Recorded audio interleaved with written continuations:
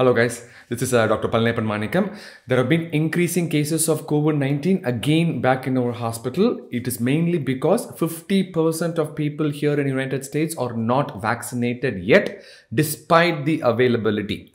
And on the top of it, there have been some issues, one or the other, with the vaccine every week. This week is Johnson & Johnson. In the varam, Johnson & Johnson varam. So in this video, we're going to talk about what are the neurological complications of vaccine in general, what is the complication associated with Johnson & Johnson vaccine, how risky it is.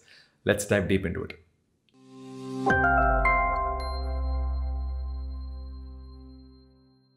So there have been 100 reports of neurological side effects after receiving Johnson & Johnson vaccine, which is called Guillain Barre Syndrome or Guillain Barre Syndrome. Very difficult to pronounce, so let's keep it as GBS. I'm pretty sure I butchered the name, similar to how my patients butcher my first name, so I went with Dr. Pal.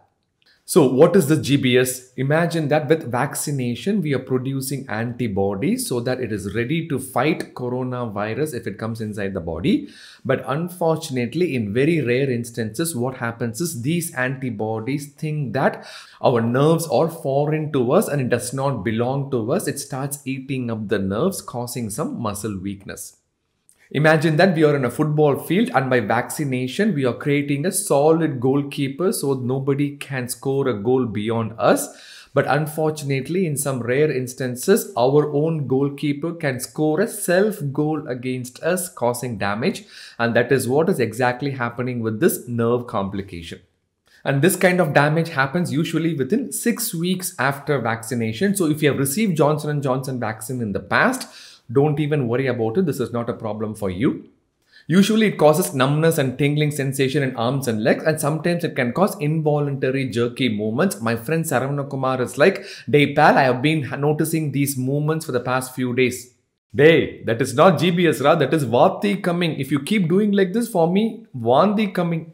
So there have been 13 million doses of Johnson & Johnson given throughout the United States, and out of this 13 million, 100 cases have been reported so far. If you do the number, it comes around 1 in 100,000.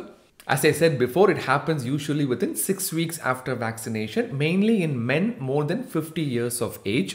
This GBS is not only caused by vaccination, it can be caused by any kind of autoimmune phenomenon. For example, if you end up getting a stomach bug by eating something outside, that viral infection can cause GBS down the road as well. Fortunately, this is extremely rare. In United States, it's usually around 3,000 to 6,000 cases per year. Many people have not heard about GBS at all because it is an extremely rare disease. My friend Saravana Kumar thought GBS is a government benefit scheme and he was standing first in the line. And I told him GBS is a disease, and he was like, "This Johnson guy fooled me." It is easier for me to say that the risk is extremely low. Please proceed with vaccination. Benefits outweigh the risk. But I understand that if that one person is your family member, it could be significantly devastating.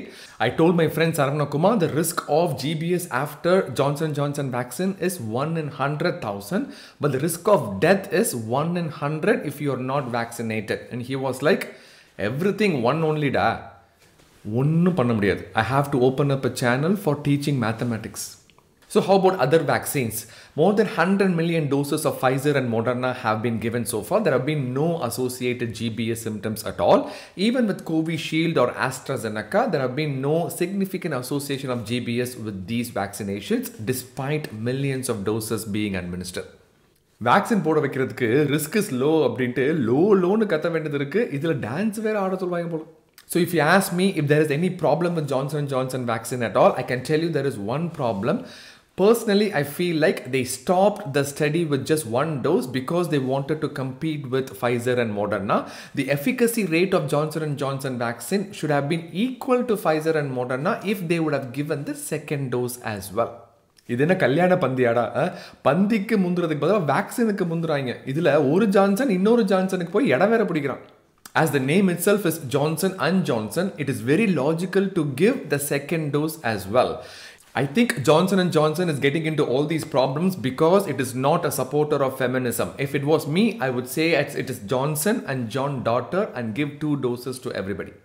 I'm hoping that FDA would approve the booster dose of Johnson & Johnson sooner so that efficacy doesn't wean down.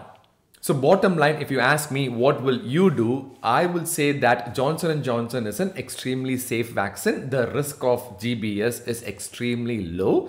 But one can argue that there have been no reports of GBS at all with Pfizer and Moderna. Yes, I take that point. So if you have an alternative to Johnson & Johnson, if you have an option to choose Pfizer and Moderna, you could still proceed with that. But if you don't have an option, it is absolutely okay to take Johnson & Johnson because benefits outweigh the risk in this case.